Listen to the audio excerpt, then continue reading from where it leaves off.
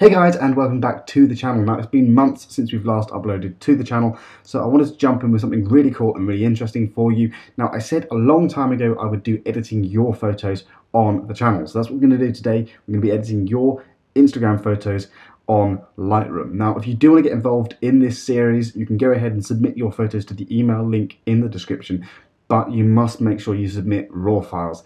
Any JPEGs will be ignored, I promise you. We got loads of RAW submissions last time and they're great, but all the JPEGs were completely ignored. So if you want to submit, make sure you submit a RAW photo. We just cannot and will not edit the JPEG files.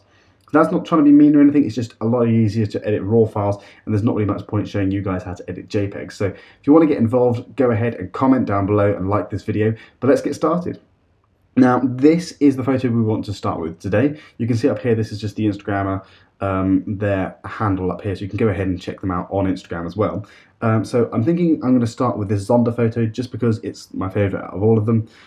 We have some landscapes which we're going to go through. We've also got this landscape which I really love, and I'm going to test that out as well in today's video. I don't want to waste your time, so we're going to jump in and we're going to get started. Now, this photo is taken on a 50mm 1/400th of a second f1.4 ISO 200 for those of you who are interested in the settings. Now, first thing I'm going to do is drop those highlights. I want to try and bring out some of the detail here. We are probably going to have to crop in just because I want to get rid of this sky. The highlights are very blown out. I'm going to crop in and just work on the exposure of the image to start off with. I want to bring out the detail in those shadows. Now, the idea of this image is I want to go for something that's really contrasty, slightly desaturated and focusing on the car. So the way we're going to do that is just drag up this clarity slider a bit. I don't want to do too much, but I do want to kind of, outline the lines of the car. Now, I'm just working on this dehaze tool because I am interested to see if it sharpens up the image and adds a bit more contrast. Sometimes it can really help, but I don't want it to look over contrasty because the car is quite dark. There are a lot of shadows in the car. We don't want to lose that detail. So again, I'm going to lift up the shadows, maybe drop the clarity a tiny bit, and in fact, I'm going to get rid of the dehaze because it's not really going to help. Right, now comes the fun part. Now, if you stay until the end, I'm going to work on the tone curve, which will really bring out the detail in the car, so stick around for that. But what we're going to do now is we're going to work on the colours. Now, looking around, I want to kind of make it like a warmer orange, so I'm actually going to jump back into the basics, and then we're going to work on each individual colour. So first of all, I like to work on the saturation so we can remove the colours we're not going to be working on, and then we can just focus directly on the colours we are going to be working on. So the reds, I'm going to desaturate a bit. We are going to come down to the greens. We're going to desaturate the greens and yellows an awful lot, just because I think they take away from the image. The greens and the trees aren't particularly important in the edit I'm going for. I'm kind of going for that really cool, grimy edit. Now, the blues, there aren't really many blues in this image, in fact, so we're just going to leave those alone. Purples and magentas, we're going to desaturate a little bit, and in fact, the oranges, I'm just going to boost those, and the reds, I'm actually going to boost those. Because we're going for that sunset vibe, it is quite important to get those warm colours in, but we don't want to overdo it. Next thing is the hues. So I'm thinking I'm going to drop the reds. It's really only working on the lights here. The oranges are going to be the important one. Now, if we go too low, you can see we're going to make it very pink. If we go too bright, it's going to make it green. So I'm just trying to work out the best position. I think I'm going to actually come back to the basics panel and just remove the purples from the tint, and then we can work on it here. Okay, right, so now we're going to jump down to the luminance sliders. We haven't really done much in the colours just because there aren't really many colours in this image. And then we're going to work on darkening the reds just so those lights stand out a little bit. The oranges, I want to brighten those up ever so slightly just to kind of bring our eyes onto the curves of the car. So you can see we've gone from here to here, brighter image. I think that's probably it. So we'll close up the HSL. Because there aren't many colours in this image, we're now going to work on focusing our attention towards this part of the image. So I'm going to have a go with the gradient slider. Now we've got two choices here. We can either brighten up the sky, or we can try and darken the sky. Now, I would ideally like to darken the sky, but the problem is the highlights here are blown out. So you might want to crop that out in a bit. So we'll drop the highlights like that. So what I've done there is I've desaturated the sky. We've added some haze into the image just to kind of blur everything out up there so that our eyes are kind of drawn down into the car. Not a lot else we're going to do with that one. Then we're going to get another gradient slider on the bottom, and this is really where we're going to darken things out because we want our eyes to be drawn into the car. So we're going to drop the exposure on the road. I'm going to drop the contrast. I'm trying to work out whether I should, I'm going to make the road a slightly colder blue, and then I'm going to drop the saturation, drop the sharpness, put some noise reduction in, and then drop the highlights and the shadows a bit more. Okay, so like this. Awesome. So if I now do before and after, you can see kind of how this image has changed. Kind of looking back at it, actually, I think I'm going to come on to this and just drop the shadows a little bit more, just to make the image a little bit darker. I don't actually want to see all the detail in the bottom of the car. I think it looks better with more contrast. So this is a very basic edit so far. There's not really much color grading we can do with this image, but the lighting is very soft, so we can kind of work on the lighting, which is quite good fun. Now the tone curve, I think, is really where this image is going to come to life. So we're going to work on adding in some contrast with this slider. I really want to crush these blacks just because I think it's going to make a really cool image. I want it to be slightly aggressive color grade just because the car is quite an aggressive car. I want it to be quite a powerful image. Now, you can, if you want to, add some fade in this image, which could work, but I think it might just remove some of the detail in this car. I'm just testing it out now. I'm going to add a tiny bit of fade. I'm going to brighten up those shadows a little bit there. Then we're going to work on the midtones. We're going to brighten up the midtones like this. And you can see how this really kind of begins to bring some life to the image. If I turn off the tone curve, you can see the difference it's made. I'm just adding in a load of contrast with this S curve we've created.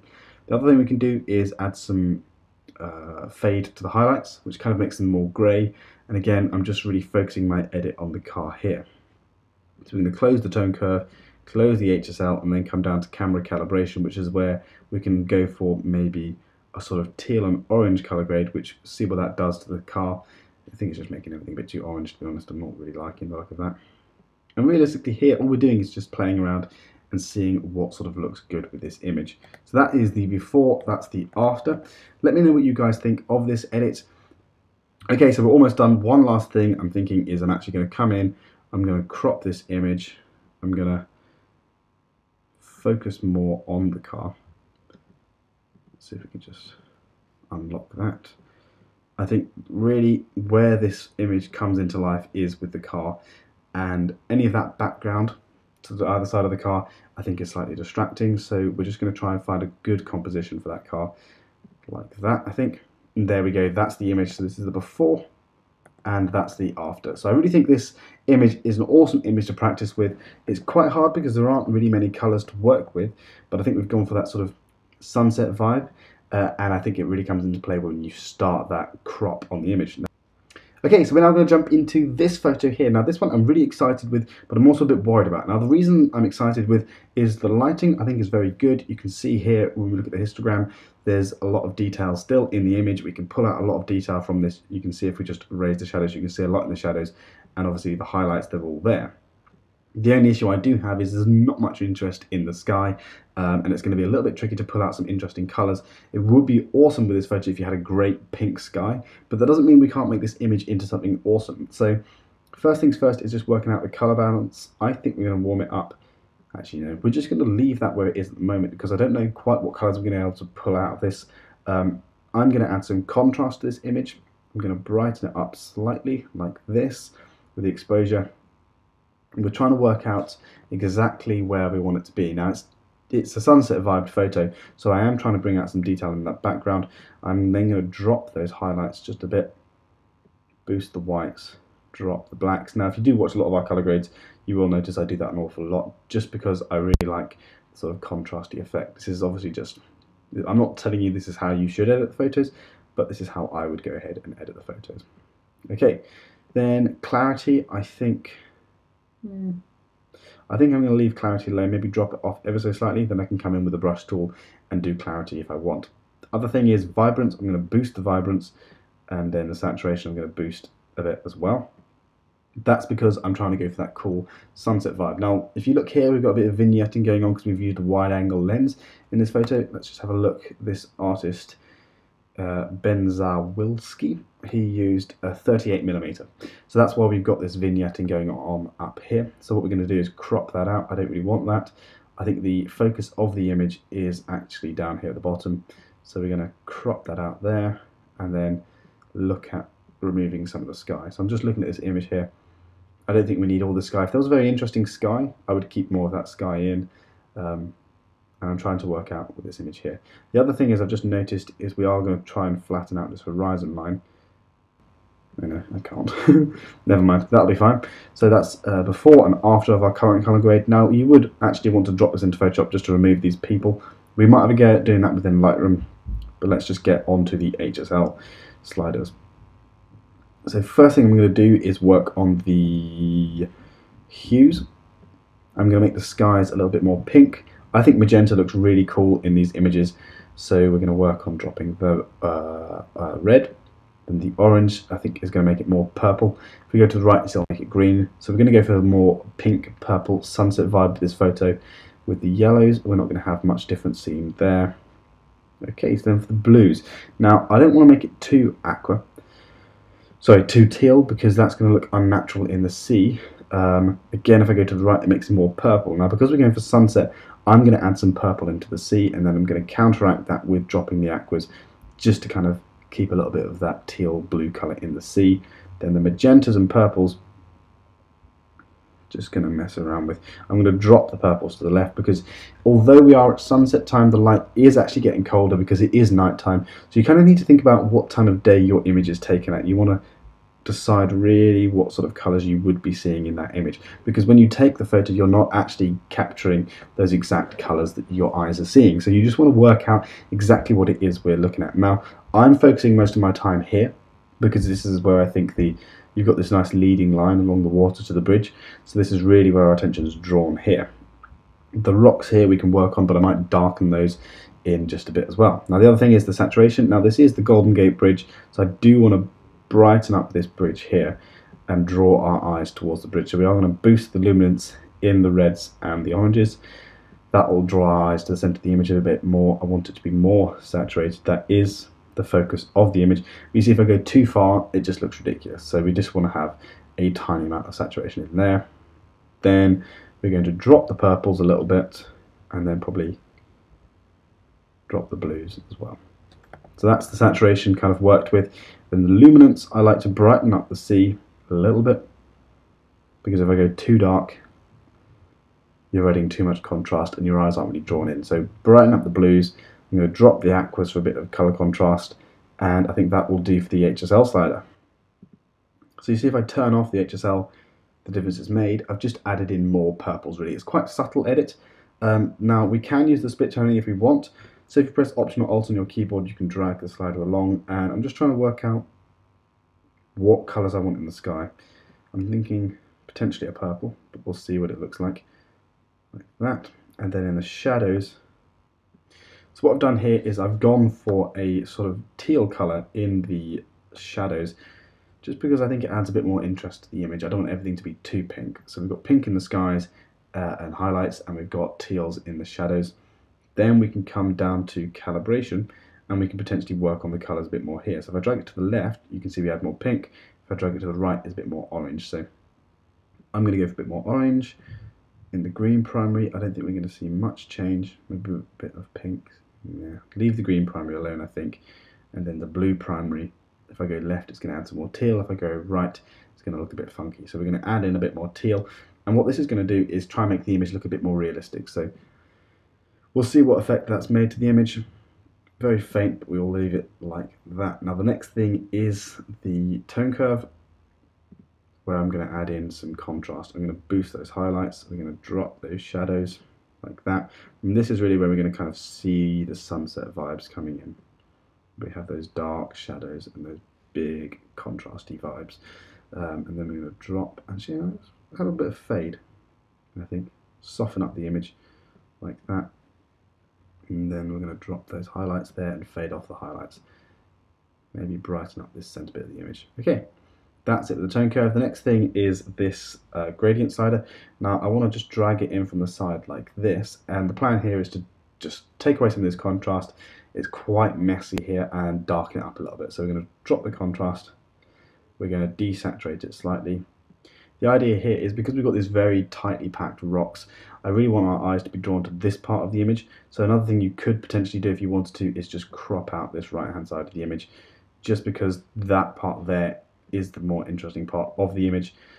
Yeah, I think that's a much better composition. So this is the before, this is the after of our edit. And really, I think that's all that we need to do with this image. One thing we could do is darken up the top of the sky if you really wanted to, but I don't think it's going to look too good. I'm just going to do it just so you can see what it would look like, and then darken up the front of the image. And the idea of this is just to kind of draw our eyes into the image. Now, some would say this is a slightly over-edited image, but with sunsets you can really mess around and do lots of different things. And here I'm just kind of working on the exposure. So that's the before and that's the after. Let me know what you think of this image. I personally love this edit. It's quite a subtle color grade, but at the same time it does bring out a lot of colors. I'm actually just going to zoom in and try and get rid of this man here using the healing tool. So we'll see what we can do. I'm just going to do it very quickly and just see what Lightroom can do. So this is the Golden Gate Bridge edit, and this is the car edit. Two very different edits. Personally, I think the bridge has turned out a bit better. This one I think I would actually redo. I would make it a little bit less orange. I'd probably get rid of this flare and lighten it up a bit more. But there you go. I hope you guys enjoyed this video. If you are interested in submitting your own photos, send them into the email down below. Interested in learning how to edit more, or if you're trying to become more of a professional in your photography, I have put together the ultimate bundle of everything you're ever going to need. So in this bundle you're going to have our advanced Lightroom training, which is going to go into a lot more detail than what we do in YouTube. It's going to break down why we do certain edits and how we do different edits. You're going to get access to all of our presets. That's all of our how to edit like presets. That's all going to be bundled together as well. You're going to get access to our mentorship sort of group where you're going to get live calls. You're going to chat with us personally. And then you're going to get access to our practice raw files, so you can go ahead and use those while watching the course, learning from us, using our raw files and testing different edits, plus God knows what else, loads of other things. So if you are interested in this, click the link down below. It will be the top link in the description. It's a monthly subscription, so $9.95 every single month, and you get access to all of this stuff and you get to keep it. Now usually we sell this for like 10 times the price, so that's why it's reduced, that's why it's a monthly subscription. Now you don't have to go and buy it, obviously, of course, don't go ahead and buy it if you don't want it. It just helps support the channel. If you grab it and you keep on that subscription, it just means we can continue producing videos like this. So that's something that is now on offer. I wanted to make it very obvious to you guys that it is a monthly subscription, so click that link down below and grab that if that's something you're interested in. Now, it's a lot cheaper than it usually is, so that's why. But yeah, we'll see you in the next video. Live long and prosper.